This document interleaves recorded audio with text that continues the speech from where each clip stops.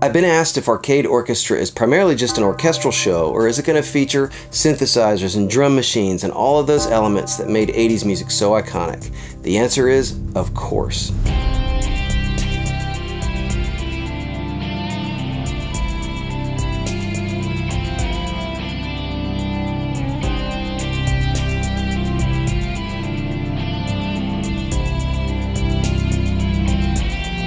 You can't have 80s music without all of the technology that made those songs sound the way they do.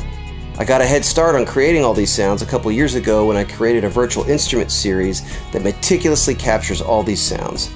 Here's a few of my favorites.